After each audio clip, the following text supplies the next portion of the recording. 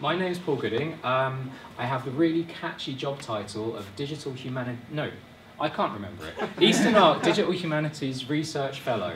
And as you can tell, it's really catchy and I can't even remember it. In a former professional life, I was actually a librarian working in broadcast media, and later on I was a project officer for the Digital Preservation Coalition. And this is kind of where my interest in what I'm going to be talking about today comes from, in preserving video games. I'm actually also a lifelong gamer. Oh, the GIF's working, that's quite scary. I learned to type on this game, ABC Liftoff, on my father's ZX Spectrum in the 1980s. And when I found this picture, this GIF online, I was kind of like, why didn't I have nightmares? I was playing this game as a 4-year-old, and microchip is just terrifying. My interest in video game preservation actually started a lot later than that, in around 2007. I was completing my qualification in librarianship, and I became interested in why video games weren't being preserved. So I wrote an article entitled Grand Theft Archive, which I'm still really proud of the name. I've never topped it. And it attempted to give a snapshot of the state of computer game preservation. And it became evident while I was doing this research that very little action had been taken to preserve the history of video games at this point. The situation has improved somewhat since then, but the intention of my talk today is to think about how video game preservation is affected by digital storefronts and by the trend to remaster old games. I'm also going to turn briefly to some of the wider issues around this, to think about why gaming's largely been ignored by heritage institutions, despite its undoubted significance as a contemporary cultural medium. I'm going to start, though, by talking about medieval monks, which might sound a bit weird, but I was talking to my colleague, who's an expert in medieval literature, about this talk, and I was explaining what I wanted to talk to her about, and she was like, that sounds a lot like St. Francis of Assisi.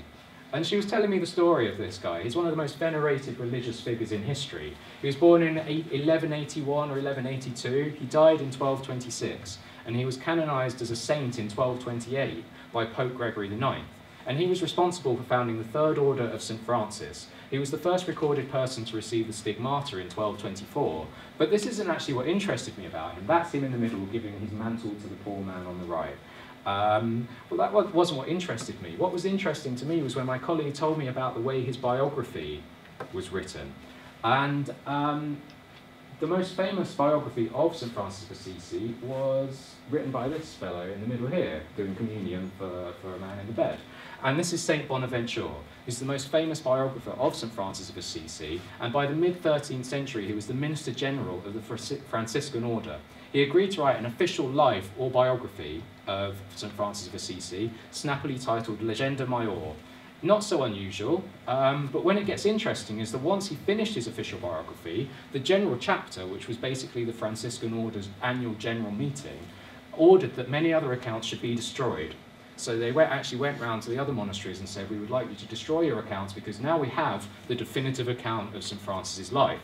All the former legends, Rosalind B. Brooke, who is a scholar of the period, writes that by 1266, Bonaventure is persuasive and in control. All the former legends are to be destroyed, and where they can be found outside the order, the brothers are to take care to withdraw them, since that legend which has been compiled just as he had it from the mouths of those who were with St. Francis virtually all the time.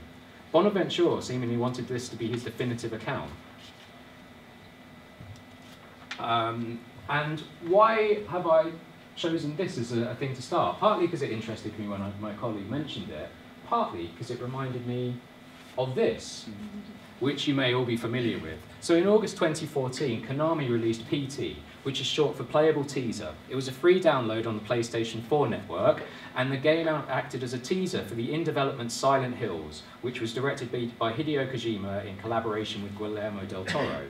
PT uses a first-person perspective. Your character wakes in a haunted suburban house and explores an L-shaped corridor with adjacent rooms to explore, and the player is limited in their actions to walking and zooming, and must use these limited inputs to investigate supernatural phenomena, solving puzzles to complete the section, at which point they reawaken at the start of the corridor, tasked with investigating the same space over and over again with a small number of changes until they solve the puzzle and they complete the game and they see a trailer for Silent Hills.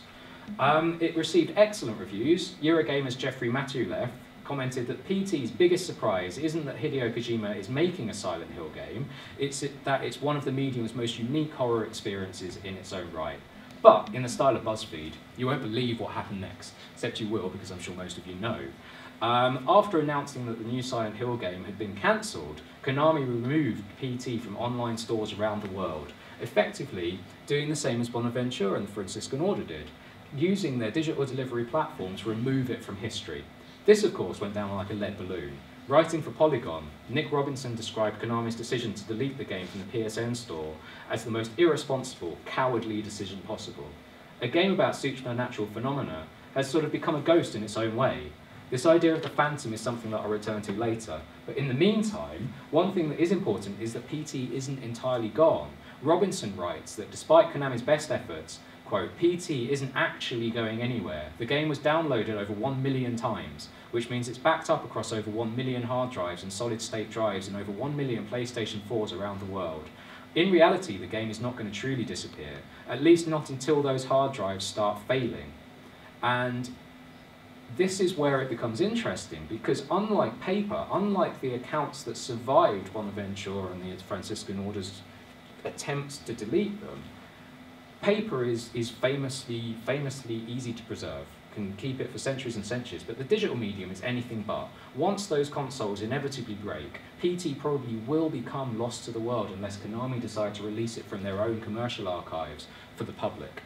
And it's sort of due to an ironic mix of publishers' will and a lack of will of our regulators and heritage sector to preserve video games.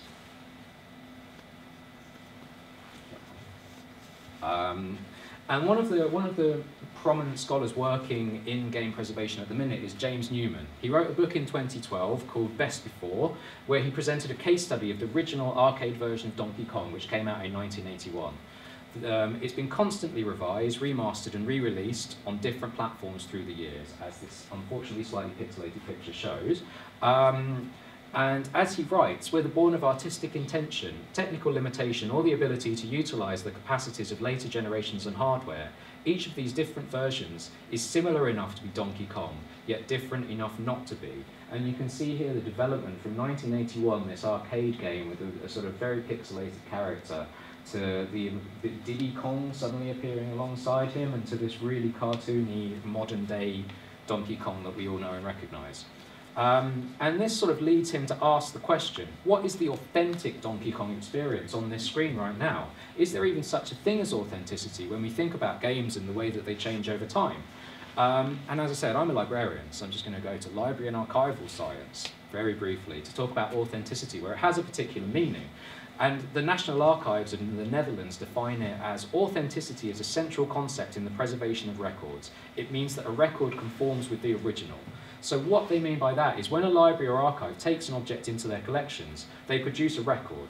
It says what the object is, who produced it and when the object was received, and what it looked like or what it contained on the day it was received. Any changes need to be accounted for and wherever possible avoided, otherwise we risk breaking that link, so that someone in 100, 200, 300 years time can go to that library or archive and they can know that what they're looking at, what item they're using is exactly the same as the day that it was accessioned to the library or archive.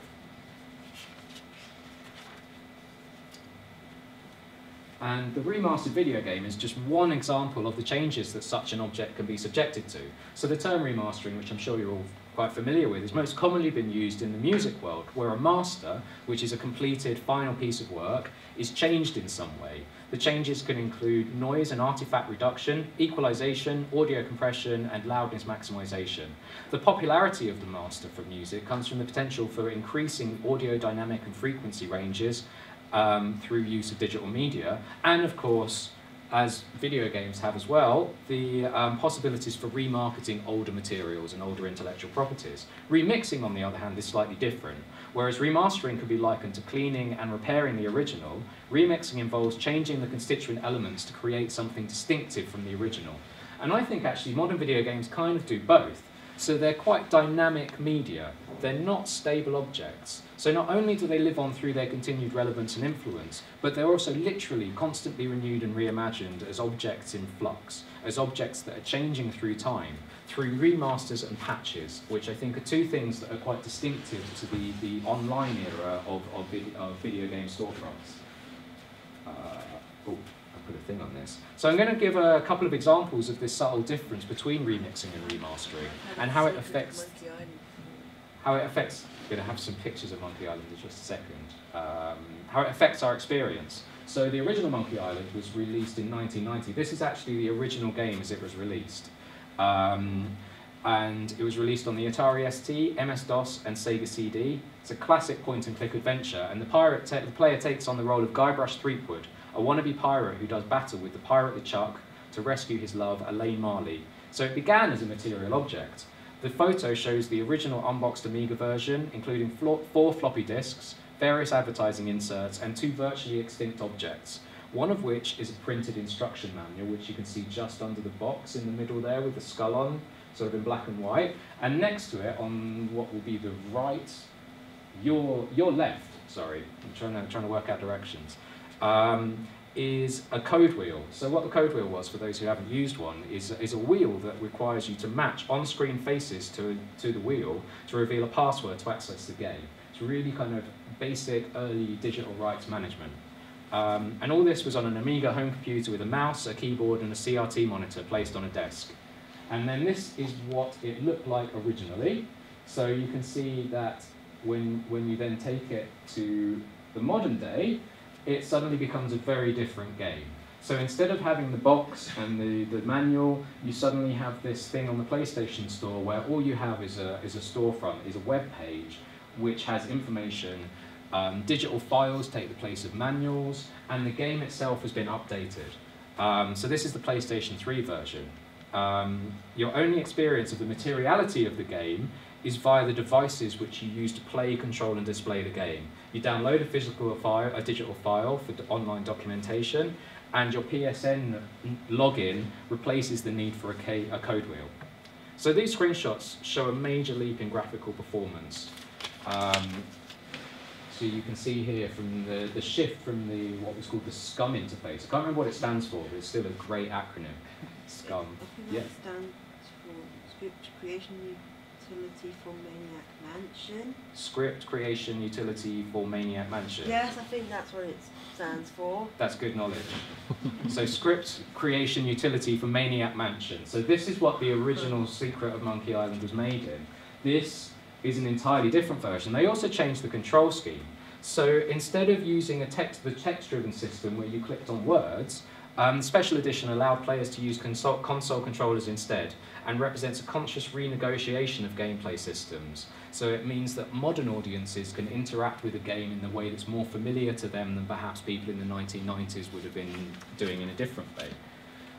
My next example, which I think, rather than this, which I would say is sort of a remaster, and a bit of remixing. My next example, inspired by Dean's great talk earlier on, I'm also a huge fan of the Souls games. I think Dark Souls 2 is another great example of something where the game is not only remastered but remixed.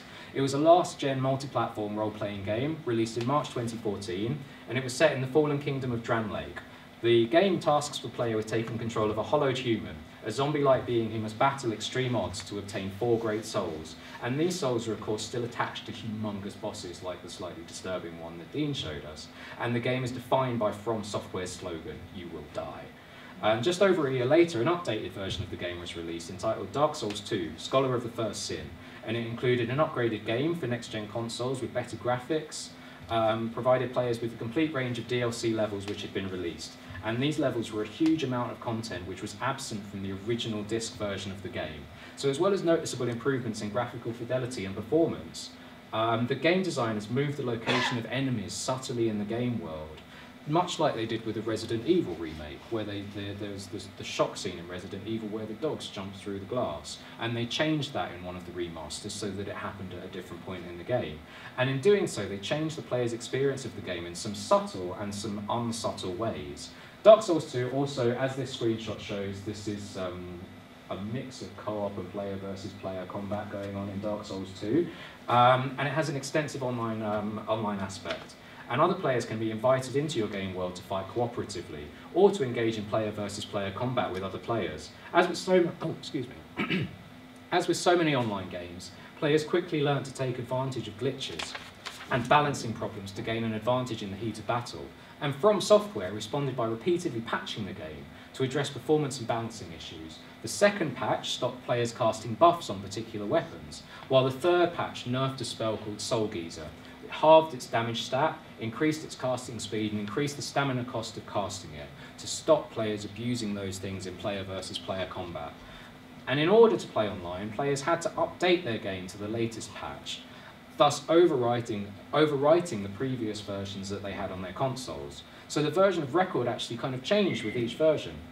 So both of these games simultaneously remaster and remix well-loved games. Both were remastered after the introduction of digital delivery, and the constantly connected nature of modern gaming devices has significantly influenced how we experience them.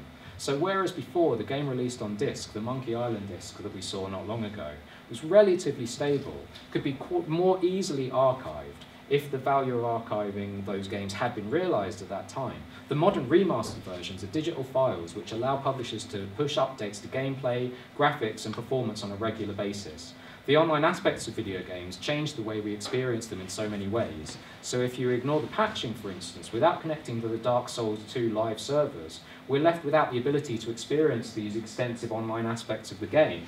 Even if we were, in 25 years, if we go to an archive or a library and play this game, we're not going to have a live server to play on. So the game that you will play in the archive in the future will be, in some aspects, extremely different to the one that you play now. And they constitute significant changes to games and render each version as distinct from the last, which means a constant cycle of remastering and remixing, which occurs alongside the more significant work in a remastering sort of the version 2.0.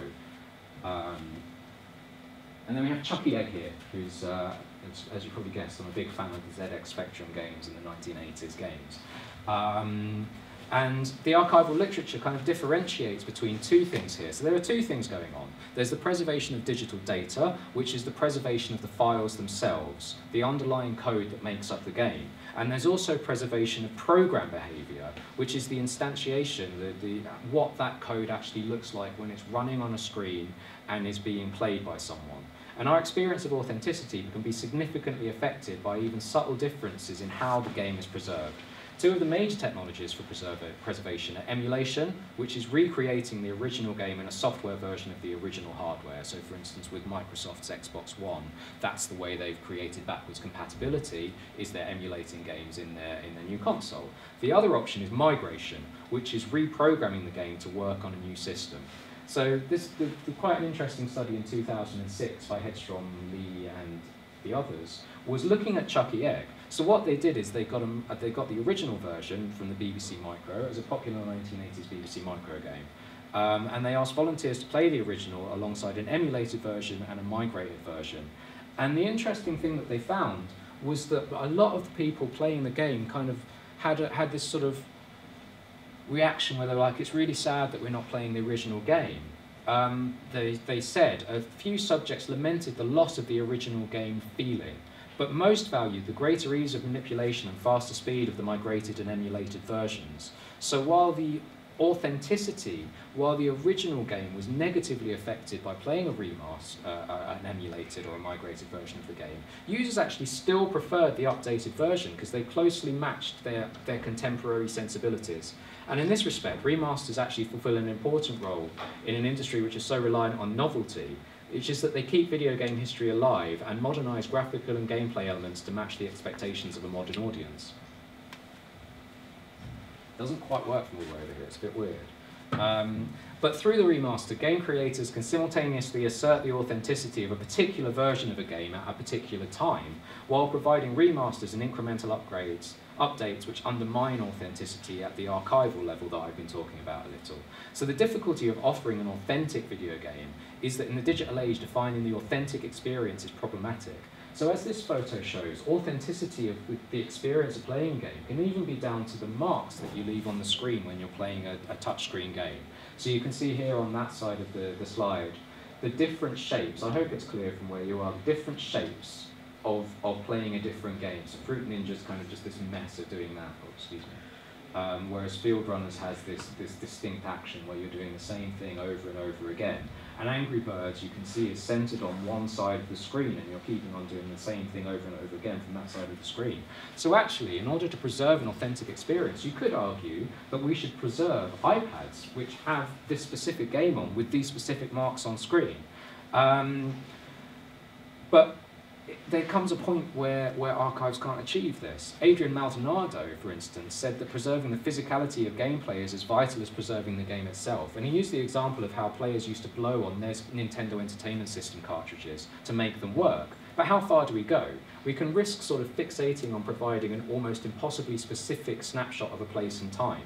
And James Newman, in his book Best Before, makes this case. He argues that we cannot adequately preserve video games as the experience that I've been talking about, so that we should aim to preserve evidence of this experience. Gaming websites, merchandise, consoles, video games of history, screenshots, boxes, all these sort of things which tell us something about the game without actually being the game. I agree to some extent, but I think also that preserving the game is vital, but that we need to develop an understanding that the archival object is not is not a precise reconstruction of how gamers played a particular game in a particular place and time. And I don't think this is actually an alien concept for librarians. Actually, we don't expect to go, for instance, returning to the medieval manuscripts. We don't expect to go into an archive and sit and read a manuscript by candlelight while surrounded by people dressed in monastic robes. We expect there to be a difference when we actually experience it. We don't expect the precise experience to be preserved by the archive. There was a quote, I won't go into Derrida too much because I'll just bore everyone, but a quote that he used in his seminal Archive Fever work, where he said that what is no longer archived in the same way is no longer lived in the same way. And perhaps with video games, we have to accept that that's an inherent risk of when we actually archive these games. And this is where digital preservation comes in. So in libraries and archives, it's a formal process which is designed to ensure that digital information of continuing value remains accessible and usable for future generations. But first, we sort of need to, I think, finish on an almost negative note and think about why games are not rigorously collected for the public in the first place. So formal responsibility for preserving textual media falls under a piece of legislation called the Legal Deposit Act. So it's a long-standing law which has been on the statute books in the UK since 1662 in some form or another, and it states that copies of every single text publication in the UK must be deposited with the British Library so they can be preserved for future generations.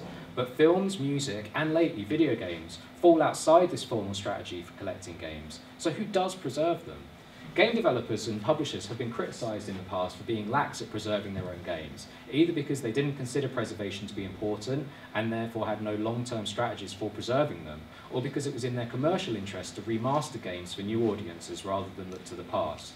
But there are two problems with this, which is first, the responsibility for preserving media as objects of cultural importance is rarely seen as a job for commercial companies. National libraries, for instance, exist to take that responsibility on their behalf and preserve these objects. And where companies do have archives, they generally require them for their own reasons, because their old games and their old intellectual properties are worth money to them, and because they need to go back to the original code in order to use them in future commercial endeavours. But they're not public archives any more than you'd expect to go into a law firm and use their library. Secondly, there are signs that they actually are increasingly taking this extremely seriously. So there's a recent Gamer Sutra article where they interviewed Ken Lobb from Microsoft Game Studios, and he revealed that the company stores multiple copies of each game published by Microsoft in humidity, temperature-controlled environments, multiple copies, both on-site and off-site, which is like state-of-the-art archival processes, but they're for their own internal use. So the question is, why do video games continue to be ignored as archival objects by institutions that have a public-facing aspect to them, like the British Library? Why can we go to the British Library and read the Final Fantasy VII guide in print, but not actually play the game? And the technical and intellectual challenges that I've sort of had an overview of today are some of those reasons. But there is a feeling, and I have the feeling that if people really wanted to preserve games, they would find ways of getting over those technical and intellectual barriers. They would actually solve them, because they do so with other media which are challenging to preserve. And we can think back to other media to understand the problems that this leads to. The film industry was similarly late in preserving its history. Writing in 1993, the prominent film historian and preservationist Robert A. Harris, quoted here, said that over 50% of the films made before 1950 were entirely lost to history. The early movie studios considered reusing their materials and clearing their vaults to be more important than the films they produced. film reel was expensive back then. It was seen as a bigger asset than the things on the film reels. So the films themselves weren't considered worth preserving when weighed up against the costs of doing so. And I think there's a link to video games here, that in society they're not considered to be worth preserving, despite their cultural value. But as I said at the start, maybe a little point of tinging the negativity with a bit of positivity. Things are changing. So when I looked at this topic in 2007, very little had been done in the UK to preserve video games, which is really important because they're such a regionalised thing. The PAL region of Europe, for instance, the games can be very different from the North America, from Japan. And since then, the National Media Museum has launched the National Video Game Archive, which I'd recommend anyone who's interested checks out. They're doing really good work, but they're not formally supported in the same way that the BL are. There's no regulations to help them to collect video games, and their efforts attract little public funding. And as I said, there's no regulatory support for preserving video games.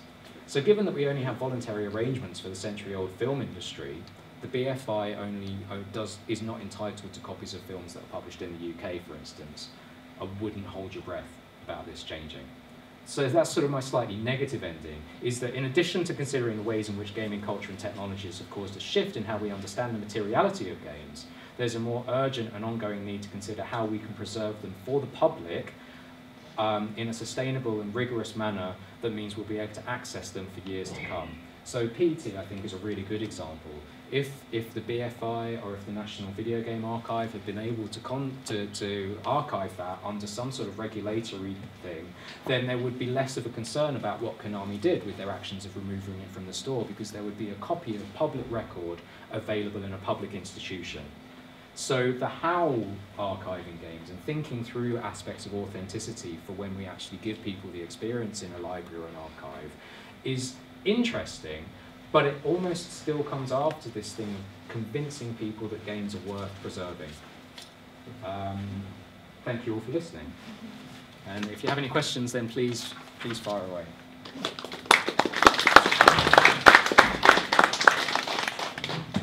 Yeah. I've got a million, but I'll limit myself to two. They're related to PT and to Kojima, and I guess to the issue, what if people want to actively erase?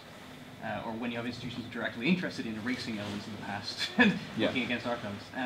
So my first question, less serious, is do you think perhaps that Sony's recent announcement of the PlayStation 4.5 is almost perhaps a way of Sony ensuring that hardware with PT gets erased or displaced by a new hardware base? It's a very cynical way of looking at it.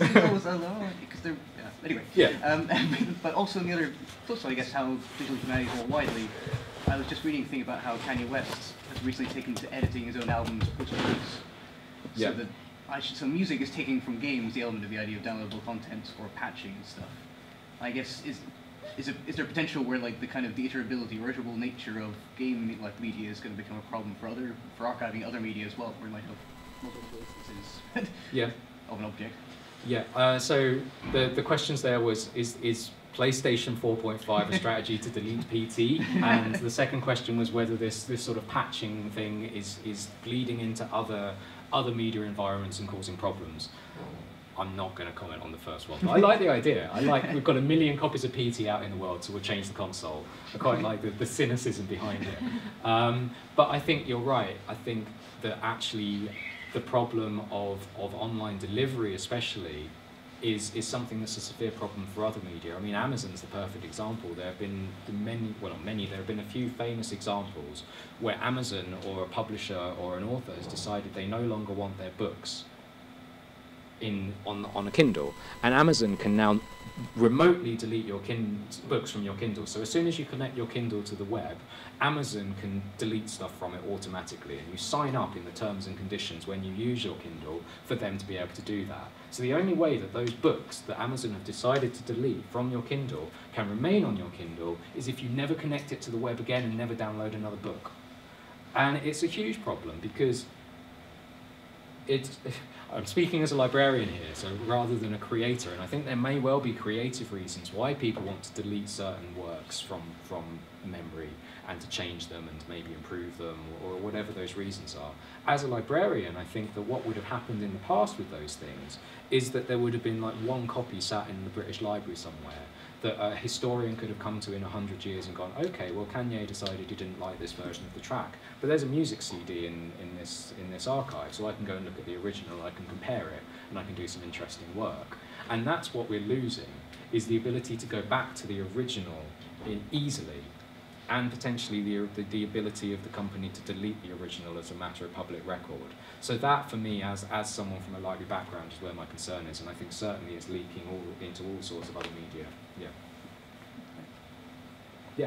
Hi, I liked your bit about sort of the online experience and the like pushing patches to make sure that people sort of don't abuse bugs and stuff. Yeah. I was sort of curious about your opinion on like the always online experience. So like recently there was an issue where EA decided to shut down the servers for a game called Darkspore, and Darkspore is designed in a way in which the player needs to log in to be able to access the game and play the game. Yep. And now that they've shut down the servers, people have copies of these games which they aren't able to play and access because the company is no longer supporting it. So I was just wondering what your thoughts were on that. Yeah, I think it's a real problem. Sorry, so the question is about, sorry, so just for the recording, the question is about games that servers are switched off for, which need to be always online. What's my opinion on what happens to them? I think it's a real problem because, again, it's sort of getting into slightly boring things, which is the way that modern media is licensed has changed. So actually, when you buy that game, when you buy Darkspore from EA, you're not actually buying a game, you are buying a license to access that game. So actually, there's this really problematic thing where EA are perfectly within their rights to do that because of the way that consumption and purchasing of media has changed, and they're within their rights to do that. What they don't do, which I think would be a much more reasonable approach, is necessarily allow people to set up their own servers. And then that authentication problem is a huge one. It's also something that affects libraries, I think, because as I understand the law, libraries are allowed to archive things, but they're not allowed to break digital rights management. So in that example, for instance, if the BL was to take a copy of that game, they wouldn't necessarily be able to break the authentication legally. So you're kind of putting a barrier in front of the users and a barrier in front of the archives that might design it. And I think it's a huge problem. And I think it comes back again to this, there's sort of a wider cultural issue of the way that companies have used digital to assert rights that are beyond their legal rights. And that's a big problem. It's something you see in the legal deposit law that came out. I think the electronic legal deposit started in 2012. And the rights that they've given publishers under electronic legal deposit are actually more extensive than the rights that copyright gives them. So they're kind of asserting these new rights that don't actually exist in law at times. I mean, in that specific case, legally, they're probably entitled to do it. But these things are worrying.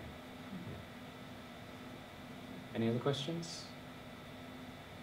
Cool. In that case, thank you all very much for listening. And I think it's lunchtime now, and then we're back at 1 o'clock with Tom Phillips, who's going to be talking about the industry of video games and its cultural importance. Is that right? Yes. Yep. So hopefully, for those of you who can make it back at 1 PM, I think Tom's talk should be really interesting. So thank you very much for listening.